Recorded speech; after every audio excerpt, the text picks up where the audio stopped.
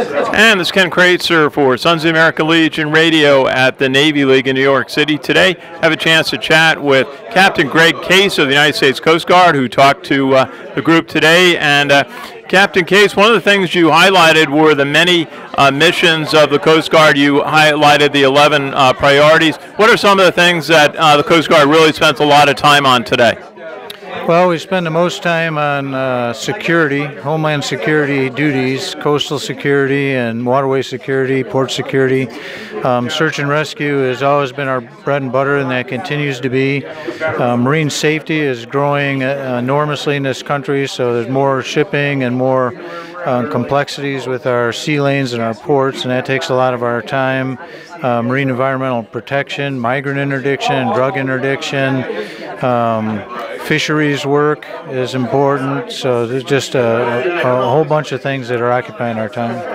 Absolutely. You mentioned coming from a command in St. Petersburg, Florida, where the weather is a big factor, unexpected storms that private boat owners don't always, inexperienced boat owners don't always expect. What were some of the things that, some of the challenges, some of the things that you worked on when you were in St. Petersburg?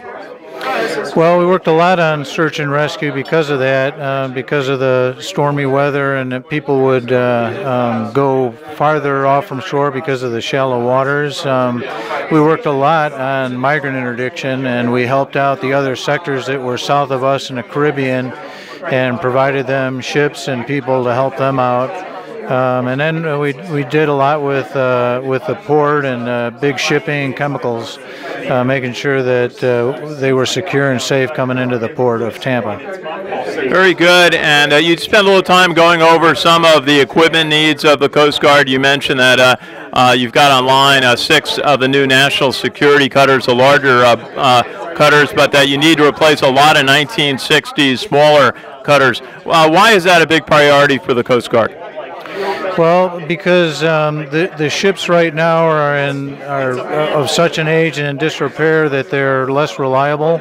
And in order to prosecute all those missions and stay kind of in the fight, we need new vessels. So we're putting a lot of effort towards recapitalizing that fleet, and a lot of that is these medium endurance cutters or offshore patrol cutters that will be next online after the national security cutters.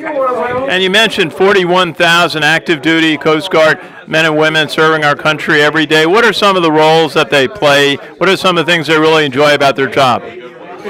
Well, I think they enjoy the mission. I think they enjoy doing something beyond themselves and serving the nation. That's why most of them come in, and they're sharp young folks these days. They're highly educated, they're motivated, and it's just a joy to work with them.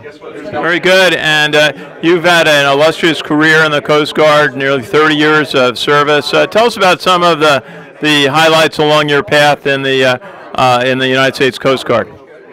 Well, I've been fortunate to be able to work on the East Coast, on the West Coast, the river system, the Great Lakes, even the Gulf, and so each area is different, has its own challenges, but they're also just being part of the local community has been fantastic, and getting to know people along the way and just being able to protect the country in each of these areas has been a privilege.